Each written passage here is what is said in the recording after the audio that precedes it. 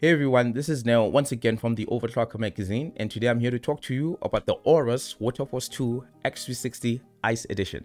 So as the name suggests, this is the second version of the AORUS WaterForce coolers. I tested the previous generation, I think about a year ago or maybe 2 years ago, and it was an okay cooler. I didn't mind it and so forth, but it didn't blow me away. So you can imagine my surprise when I got this one. This one was just different and it was improved in all conceivable ways, and I actually do mean that. So number one, what is the price going to be? Well, I actually have no idea. I mean, GIGABYTE just showed off this cooler at CES right now, and I looked for pricing. There just simply isn't any.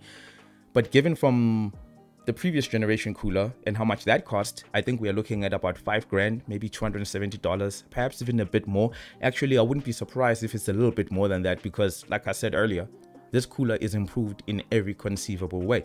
But it's more than just me saying it. It's something that I actually experienced, because it actually managed to outperform the best cooler that I had at my disposal, and that was the H150i LCD, which I also reviewed a few years ago. That said, I'm going to tell you what AORUS claims about this cooler, which is to them why it actually performs better. So the first claim they make is that the block itself has actually been redesigned. So we're talking about a 3% increase in fin surface area. We're also talking about the blades in the pump being 8% bigger, and the tubing as well. The inner diameter has actually been increased to 7.8 millimeters. Now, I don't know what it was before, but either way, all of these three things come together to give you 44% increase in pump flow rate. In terms of the fans as well, they've actually made improvements there. And each of them, I think the claim is that they've improved the static pressure by 14% and 22% respectively. So, I mean, if you put together the improvements in the fans, the improvements in the tubing, and the improvements in the block itself, it does stand to reason that it would perform better than the previous generation cooler that they had. But comparing it with the H150i LCD, as I said, this one actually came out to be about 3 to 4 degrees cooler consistently.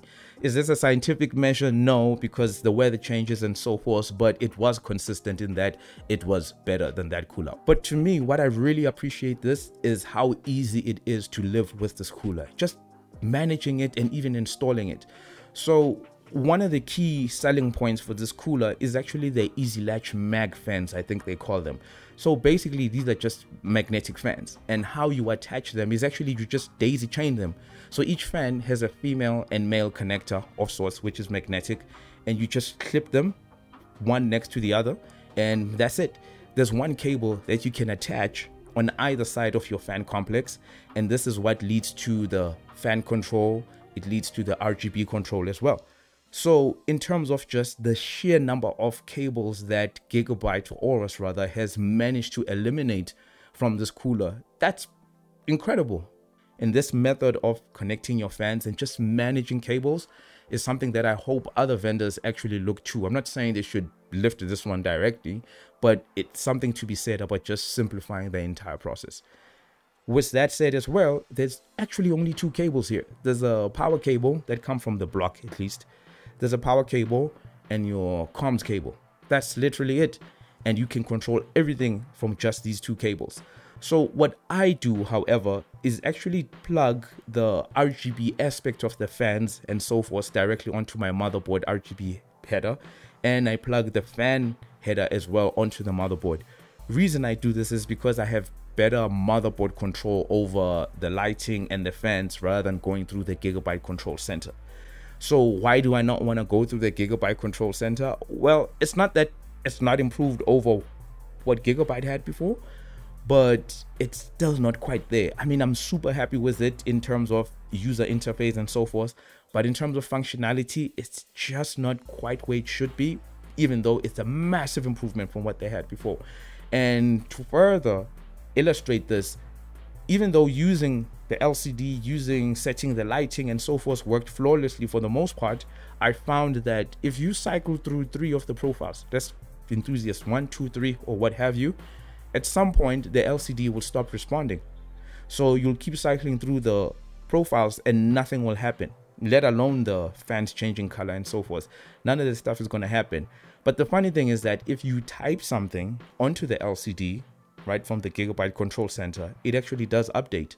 And to me, that speaks to a software bug, which again brings us back to one of the key criticisms I have about Gigabyte anything. It's always the software. The hardware guys come to the party. The software guys don't even show up to the parking lot, it seems, many of the times.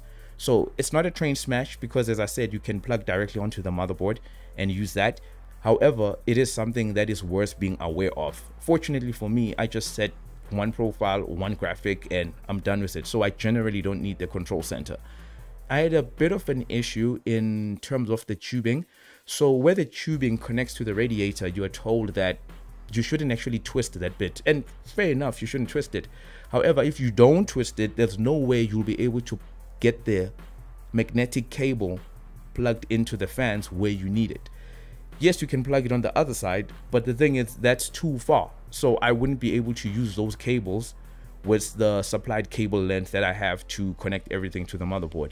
So I essentially had to twist where it said I shouldn't twist, and you probably shouldn't do this as well, but it is an oversight on Gigabyte's part in terms of telling you not to do this when essentially there is no other way to connect the cable to the radiator. But with just those two things, those are the only complaints that I have about this cooler. Outside of that, I think the performance is fantastic. But when it comes to using the WaterForce X II X360 Ice Edition, this experience is second to none. Yes, it's not perfect, but in as far as the overall impressions that I got from this cooler and having used it for several months, AORUS has done a fantastic job on this one. And is it worth the money? Yeah, I think it is actually worth the money, because software is something that they can always fix, right? So at some point you won't have these issues that I had. But outside of that, when you look at just the aesthetic elements, the tasteful design, just the attention to detail is actually something that I've never witnessed before from AORUS, and this is the first time I'm experiencing that, and I'm absolutely blown away. I'm pretty much stunned at how surprisingly good this cooler was, especially given my experiences with the first one, which was nowhere near as impressive as this one.